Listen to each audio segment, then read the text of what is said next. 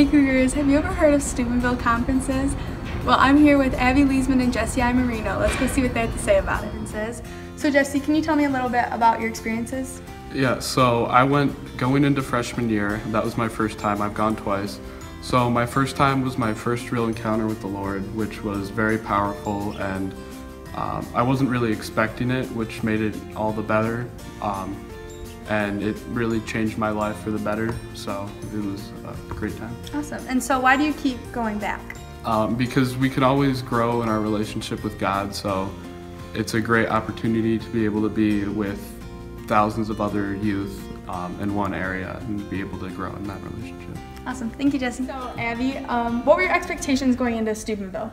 Well, it's something I've always heard of in middle school, but I don't really know a lot of people in my parish and in the diocese who went, because a lot of them weren't people who went to my middle school or go to Lincoln Catholic.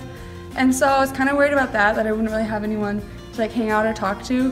But really, like, once you get there, once you get to the conference, there's thousands of kids your age who are there for the exact same reasons as you. And it's really heartening to see how many young people are so excited for like this opportunity to go to mass, to say a rosary.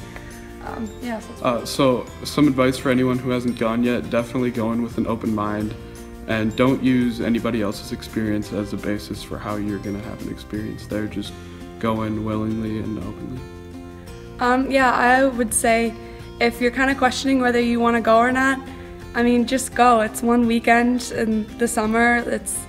And it might just change your life. This year's Steubenville Conferences are July 14th through the 16th. I went last year and I can say that it was a life-changing experience. Sign up today.